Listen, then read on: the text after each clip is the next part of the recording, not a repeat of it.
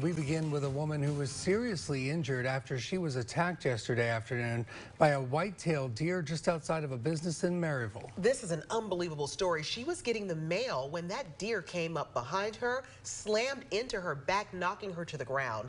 The deer then circled her and gored her with its antlers. Now, she tried to shield herself from further injury and latched onto its antlers.